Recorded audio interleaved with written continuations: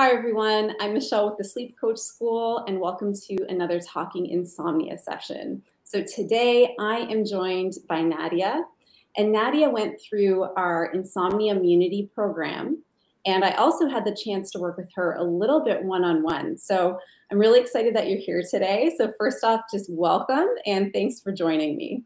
Thanks for having me today.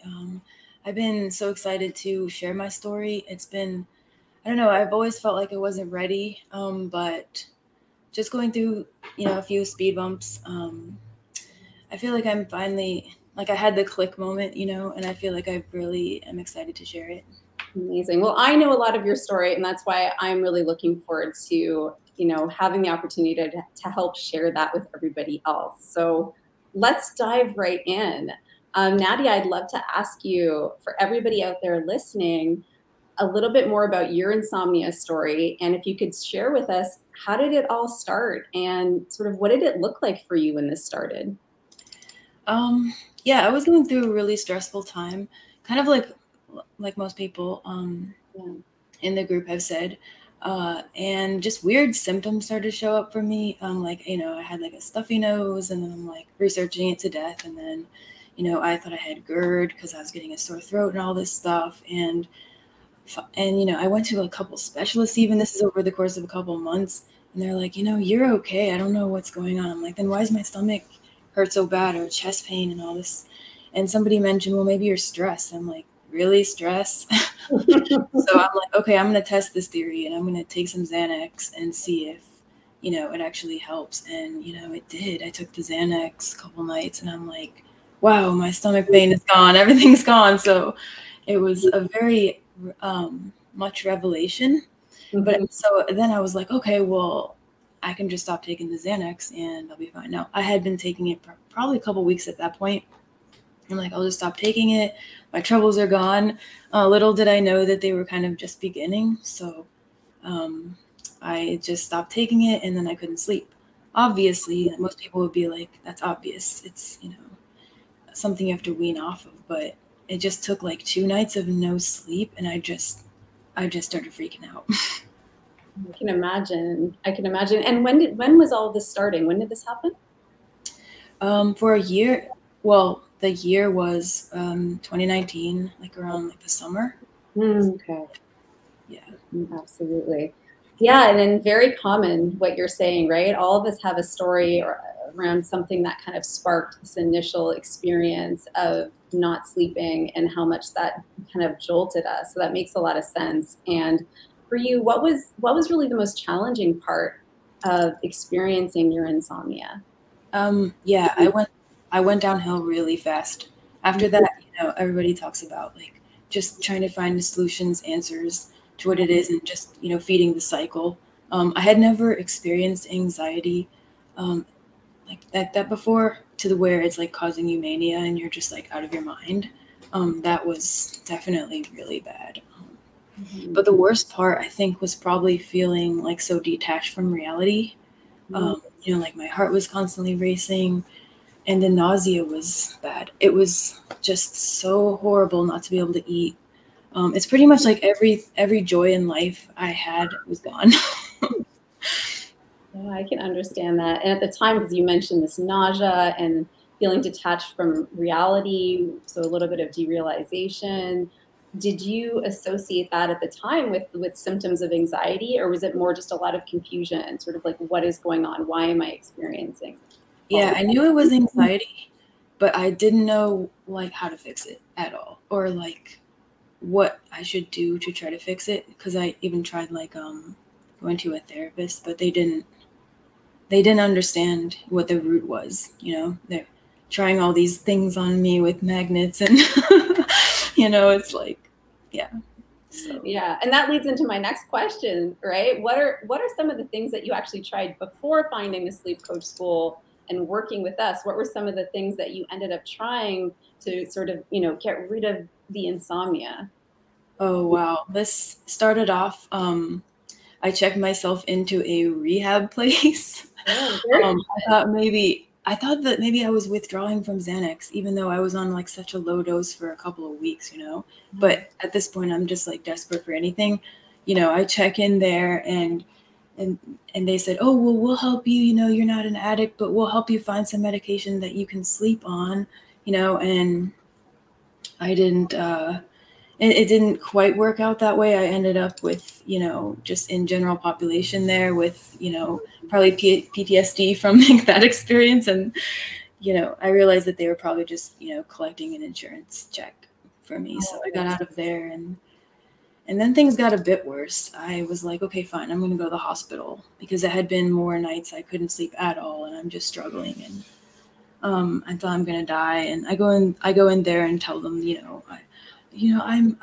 I might be on suicide watch. You just need to help me. You need to get me to go to sleep somehow. So they took me into like the mental ward part, and they gave me medication that actually put me down, which was like an antipsychotic. So that was nice. But then I was like, all right, I'm not going to read about this drug, because I'm not going to find out what the side effects are of it, because that's just going to make me more, worse. And then I accidentally did that. So yeah, it's this cycle of like, I'm taking this to feel better, but then it's going to cause this, which just adds a lot more anxiety into the mix. The pull of Google searching is so strong. It's impossible not to do. And is this while you're still staying at the hospital, or they had sent you home? I was home at this point. I was even doing better for a couple months, thinking, oh, this is my magic pill. This is going to help me, It was a total placebo effect. And, that, as you know, is another struggle on its own. So, So after that, I went to a sleep clinic. And they sent me to it. Everything you're saying, like, yes, absolutely. Go on, yeah. They sent me to a CBT-I training, and it was just a room full of people kind of staring at these projector slides. It's all the same stuff you read online about sleep hygiene, except it costs a lot more. And that did nothing for me.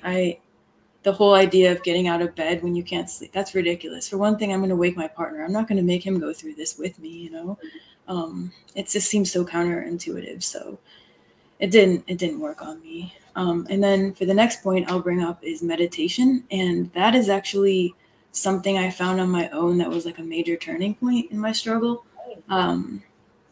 Like learning that you're not your own thoughts, that's huge.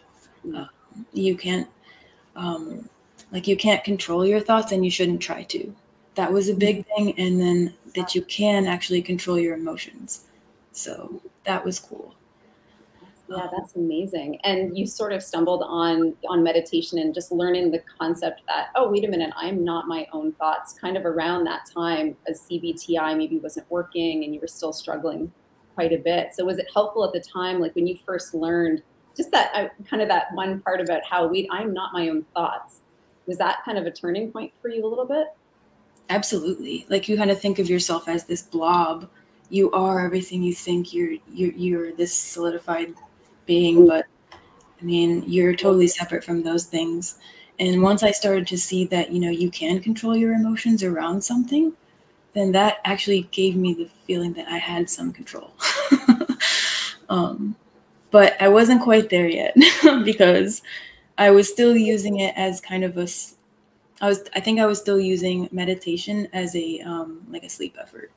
Yeah, and I did that as well. I remember talking to you a little bit about this when you were in the program. I fell into that trap as well because I was, I'm also a part-time yoga teacher and I meditate. And at the time during my insomnia, I thought, okay, I'm just going to meditate myself out of this, right? If I just can just meditate hard enough and long enough, then I will get rid of this problem.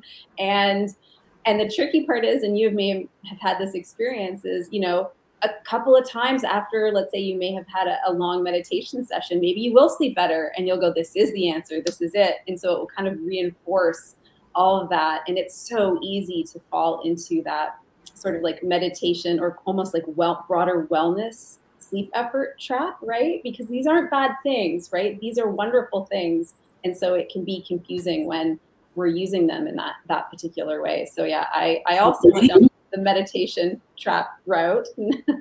Yes. We understand.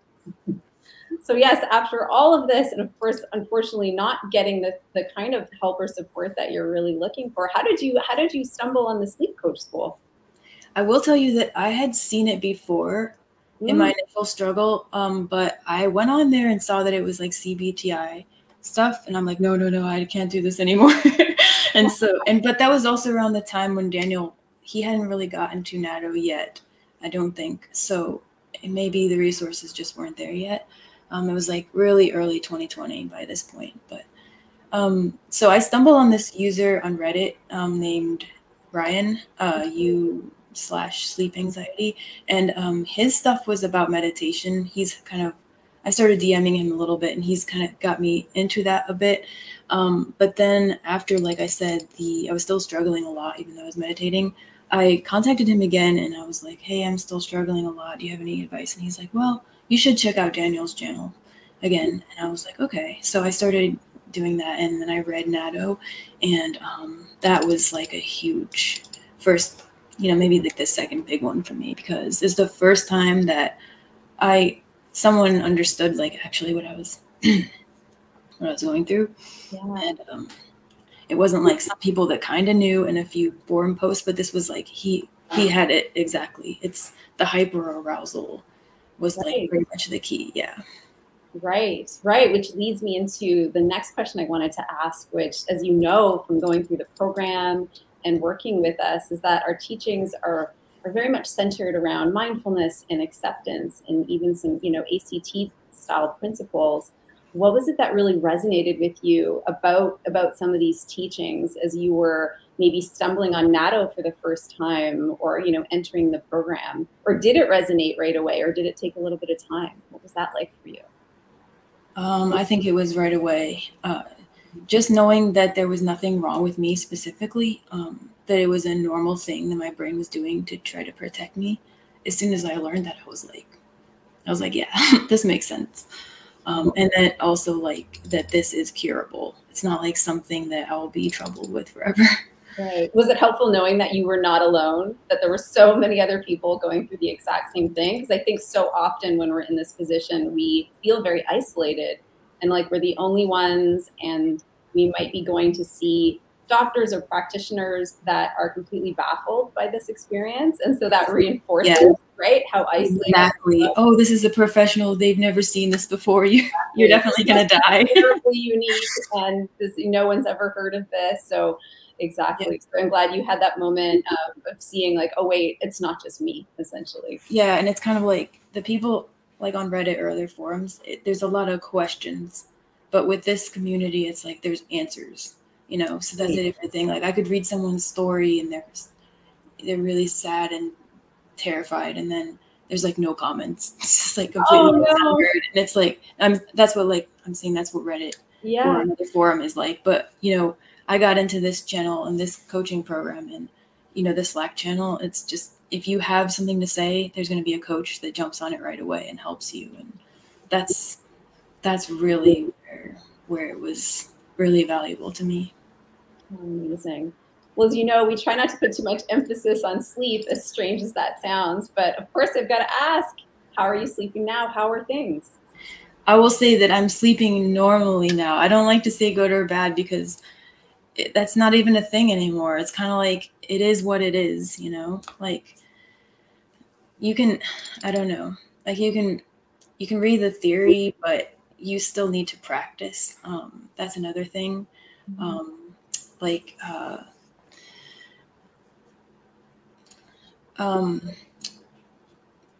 If you're afraid of a speed bump coming, you're definitely not done yet. I think that was something else. I got to the point where I was like kind of excited about a speed bump because that was like an opportunity to learn more.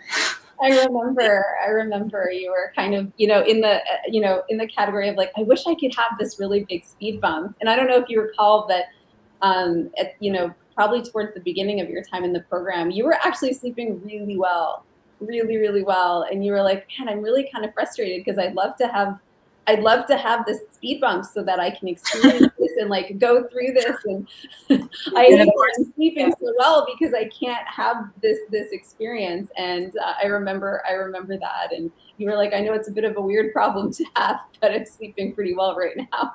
Yeah, wanting the speed bump, you'll never get it. But then there are moments when you know how it is. That's the trick right there.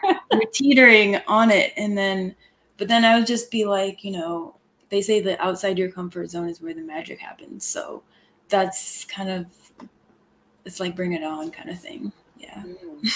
Absolutely. I think, that the idea of, the moment, the more willing you are to experience it, which you were at the time, you're actually wanting it, right? Sometimes the less likely it's actually going to happen. And that can be hard to, it can be hard to be willing to experience such discomfort and, sometimes emotional pain. But at the same time, the more willing we are, the easier those moments will be and the less likely maybe they even show up. So it's a bit of it's one of those paradoxes that we find in the sleep and the insomnia space. But I definitely remember that from your time in the program. It's just your frustration of how well you were actually sleeping at that time, waiting for kind of the big one or to have this speed bump, which of course did come. Yeah, it's a thing, I'm like kind of anxious for them now because I know that there's like a big window there. If I have still something to learn, which I'm sure maybe I do, then I can learn it in that space. So yeah, for sure. It doesn't matter that if it's like on vacation or not. Exactly. Always the worst times. But and approaching speed bumps, just like you said, with viewing them as these learning opportunities and opportunities to sort of reinforce safety and to move through the recovery process is so important. And you always had that mindset about speed bumps, which really, from an outside person looking in, I think was always very helpful for your process. And so I know that as you're moving through all of this, and we see it all the time within the program and within one-on-one coaching with the teachings, is oftentimes at first, our starting point with a lot of these concepts is starting to learn and have a bit more of an almost intellectual understanding of these teachings. And at some point, we start to internalize them a little bit more, meaning we go from just that thinking and understanding on a mental level to maybe feeling that more, or going, oh, okay, kind of, I've had this experience with this, and now I understand a bit on a deeper level. And sometimes people will refer to that as, it just clicked. I'm using kind of air quotes, right? Something just clicked and I got it now, or I really understand it now, right? As opposed to before, I understood it on some level, but it didn't really resonate with me deeply. So I'm always curious, and I love to ask people the question, sort of, what was that process like for you? Did you have a moment where things clicked, or was it slow and gradual? And what did you think kind of helped with that process for you to kind of just internalize a lot of these teachings that we teach at the Sleep Coach School? Yeah, I feel that, like, your body has to catch up to what your mind knows. Mm-hmm.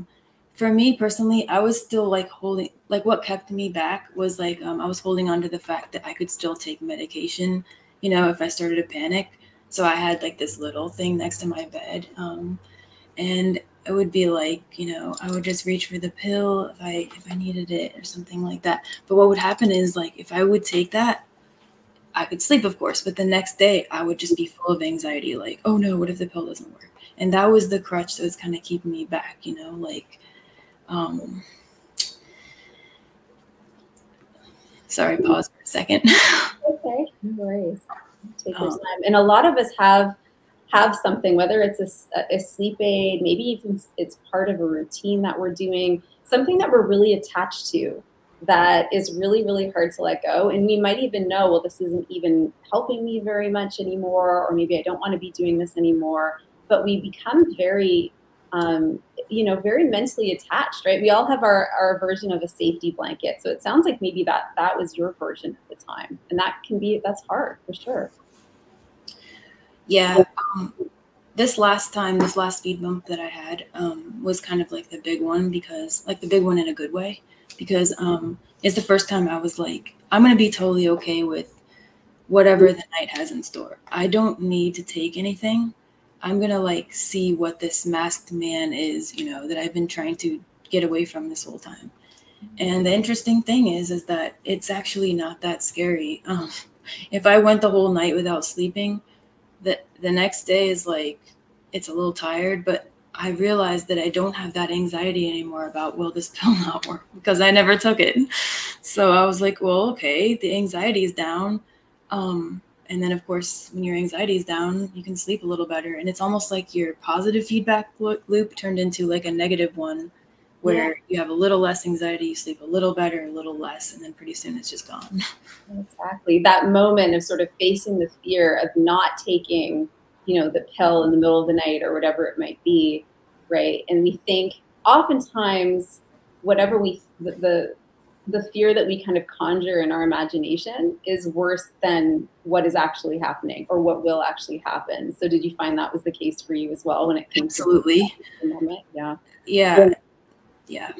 Yeah, definitely. That's always the case. Our mind is always so powerful. And that's why it's really hard to face these fears that we have, whether it's about insomnia and anxiety or anything else. It's often about what our mind is telling us about what can happen if we face this particular fear and how dangerous that could be. And so then it starts to sort of, you know, send us all these signals or symptoms, and then we go, oh, gosh, this is really dangerous, right? And whereas when we actually face the fear, when we start doing that more regularly, I'm not saying it's easy, of course, by any means, but it's almost never, you know, as scary or as bad as we think it's going to be, just because of how powerful our imagination and our mind is when it comes to this stuff. It's kind of like he talks about your amygdala and how that is, you know, it's kind of like your old dumb brain. It's kind of like, I always think of it like an old drunkard man who's like, of course it has to be a man, but it's like, he's trying to talk to you with slurred words at night saying, oh, this is going to happen to you. And then you're like trying to argue with this person. You're wasting all this energy trying to argue with this person. Like you would never do that in real life. You would just say, okay, I'm going to smile and nod at everything you're saying. Just kind of try to get yourself through it, you know? Exactly. Right. We're arguing with that voice, or we believe that voice right off the bat and we think it's true. And it's, you know, I think it can be very comforting to realize, oh, wait a minute, you know, I don't need to listen to this. Yeah. You know, this isn't a reflection of the truth or reality or anything I need to particularly take some action on. I can just kind of keep going. Yeah. Yeah, definitely. That can be very, very helpful, which goes back to the idea that you brought up in the very beginning, actually, which is this concept of we are not the voice in our minds, right? We're not that sort of chatty voice that we all have in our heads. We're actually the one of being able to observe that chatty voice and sort of coming back to that idea, because it can sound a little bit like a simple principle, but it's actually really, it's powerful when you're in the moment, being able to kind of put that into practice. Yeah, and one of the books was like, I think it was the most recent book. It's like, this is just an automation, you know? This is your body just giving you this automatic, you know, spitball response, and you don't have to read into it. Yeah, especially when our brains are in that scared place, right? We're activated, our brain is on high alert. It thinks that danger is happening. So the types of thoughts that are going to be generated at that point are going to be very fear-based. And it's very helpful at that point to realize, okay, these are just thoughts, right? This isn't me. So absolutely. So based on kind of everything you've shared and the journey that you've had, do you have any guidance for people out there? So let's say somebody is watching this video, maybe they're brand new to the channel, they're right in the middle of you know, having insomnia for a while, or maybe they're even in the early stages of their insomnia recovery process. Do you have sort of any guidance that you could give them? Yeah, you know, I would say don't be afraid to struggle. I would also say, like, you're really lucky that you found this program versus having to really no source of truth at all. That for me, I wish I would have found it sooner, for sure. And then, you know, there's the feeling of, well, what if, you know, I'm the only person that this program doesn't work for? I always used to say that.